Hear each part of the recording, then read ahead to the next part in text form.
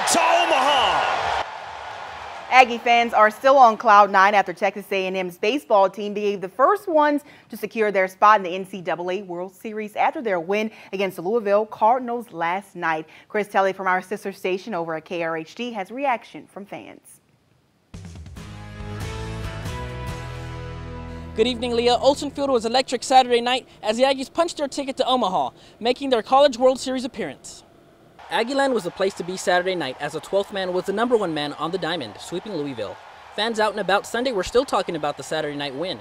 Grant Hockenberry was in attendance for the Aggies' monumental moment, and he says Coach Jim Scott-Snagel, during his first season in Aggieland, made a name for himself all season long.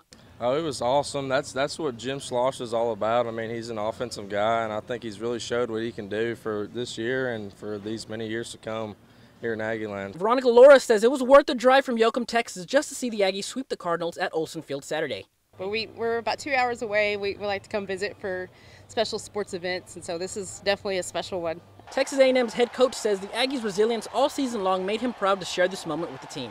Just so excited for our players to be where we were, 3 or 4 months ago, to sitting here, getting ready to hop on a plane to go to Omaha. I'm super proud of them. Everything I could have ever thought, dreamed of. As the Aggies were behind early in the game, Ryan Targok tied the game at 3, saying he just went out there and did it. Coach, I called all the hitters together, and he just said, just go up there and get your pitch. Don't try and be the hero. Don't try and do too much. Just get your pitch and just trust it. And I got a pitch to handle, and I just put a good swing on it. Hockenberry says the team has silenced the haters as it heads to Omaha.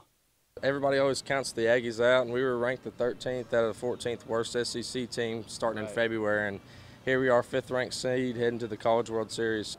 The Aggies have waited since 2017 to return to the College World Series. That year, the Florida Gators took on LSU in the NCAA Championship and won over the Tigers.